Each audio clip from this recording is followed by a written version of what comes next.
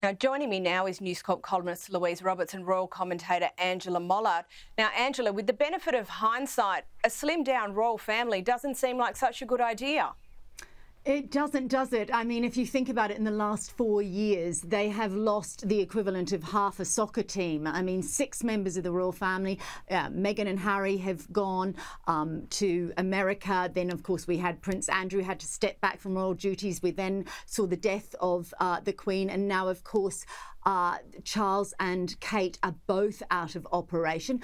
Look, I do think, yes, it is a slimmed-down monarchy and they will be overstretched. William particularly will be overstretched, but I don't see it really as a crisis. I think it's something that needs to be managed. Their charities, their public duties will obviously need to be managed, but they're not performing monkeys. They are human, and I don't think they've ever looked more human and less institutional than they do right now.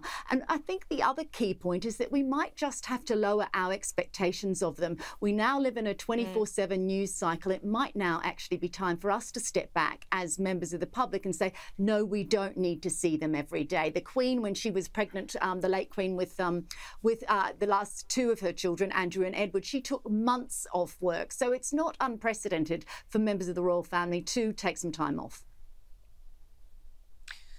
Absolutely. And look, I caught up with Peter Phillips earlier this week. This is what he had to say about the current internal support network within the royal family.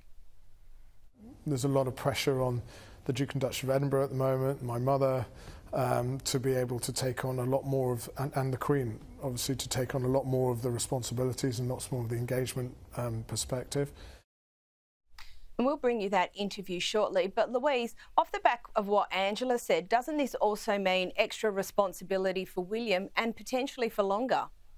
It does, Caro, because as the heir to the throne, the burden falls directly on his shoulders. I mean, Camilla has also been stepping up, of course, but she's 76 years of age. She also has a spouse who is battling cancer, so there has to be mitigation for her as well. And I think to Russell's point about the rest of the family pulling together and perhaps looking at the calendar of events, what is the most critical for the royals to be seen at, and what involves the most travel, what's the most arduous task, and making sure that these are shared equally amongst people who perhaps aren't at home looking after someone who's battling cancer. I really think it's time for everyone to pull together, and we know that's what the royal family does very, very well.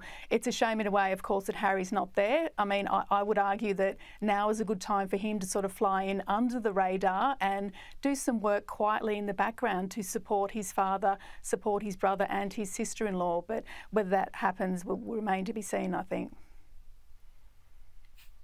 Absolutely.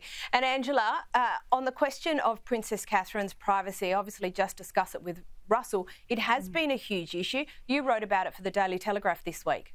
That's right. I was reminded of a time back in 1993 when the Princess of Wales, the former Princess of Wales, Diana, was caught out in a gym. There was a gym owner had put a camera in the gym and taken pictures of her. Massive breach of her privacy. She won a legal case to have those pictures withdrawn so that they could never be used again, and the fee that was going to the gym owner was donated to charity. And it felt this week, as Russell was saying, when those the allegations of staff looking at the Princess of Wales medical records, it felt like we were back there again. This very febrile environment where people want information and they feel that there is no boundaries.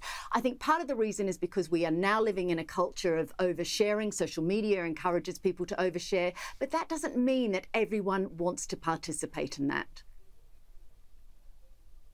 Absolutely. And that is totally true. And if people want to share, they're entitled to. But honestly, some of the carry on in various parts of the media and celebrity land in the lead up to Catherine's announcement has just been beyond contempt.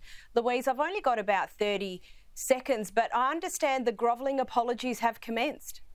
They sure have. And look, it beggars belief that these celebrities would join the pile-on for Kate. You know, where's Kate? Kim Kardashian making jokes about her car going out to find Kate. Of course, Blake Lively doing a very awkward sort of clumsy Photoshop fail, you know, mocking Kate without actually naming her. But we all knew what the point of that Instagram post was. She has, of course, since apologised and said, you know, best wishes to all, again, without naming Kate. But I find it staggering that these celebrities would even engage in this sort of insult and this sort of terrible behaviour towards a woman who was already unwell. We knew she was unwell, but not as seriously as we have since discovered. So it's whether they're actually sorry or whether they're trying to mitigate reputational damage, of course, is a different thing.